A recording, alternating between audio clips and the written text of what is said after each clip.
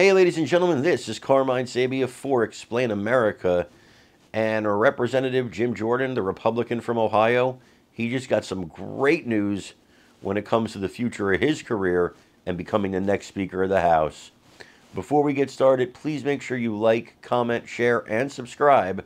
Those little things really help us out, and they help our channel continue to grow.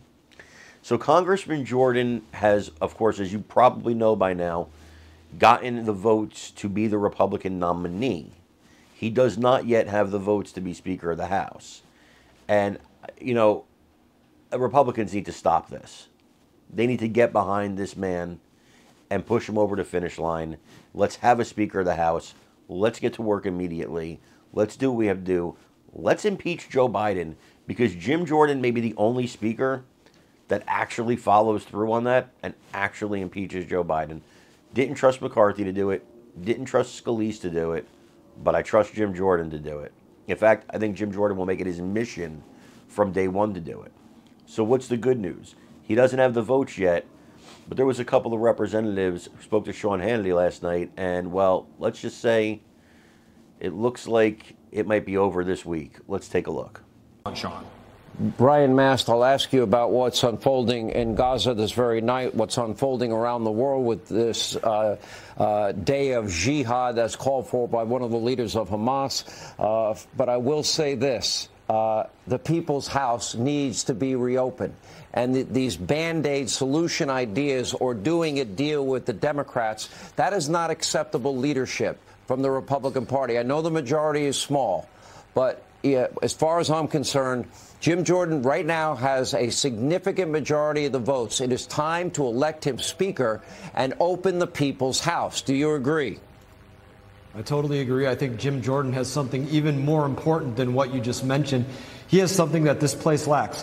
He has trust in the American people. I hear from people all the time back home that want to hear from Jim Jordan, want to know where Jim Jordan is on a position, believe in Jim Jordan. And if for nothing else, if he can bring a level of trust back to this institution that we work in, that is to me one of the most forefront reasons to move him forward as this next Speaker of the House of Representatives. Yeah, I agree. Now, I see you have an IDF uniform on in solidarity with Israel. We know that Israeli troops entered Gaza. The ground incursion has begun. In real time, we are watching a massive bombardment. Israeli Air Force jets hitting Hamas targets. Last night, they hit a whopping 750 of them. We believe that the full ground incursion could come as early as tonight and this morning, local time in Gaza. It is 4:53 a.m. Gaza time, so we expect that to unfold throughout the weekend and into Monday. What do you expect is going to happen? And are you concerned, as Lindsey Graham is concerned, about war on a second front that might be started with Hezbollah in the north with the support of Iran? I definitely expect carnage.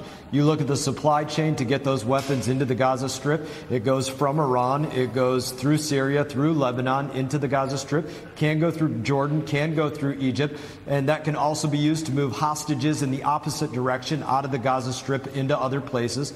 There should be every expectation that American fighters are sent to pick up American hostages and give retribution for American deaths. So yes, this can spill over into other places simply because those are the places that this fight has stemmed from. So very real risk. Now, they're absolutely right.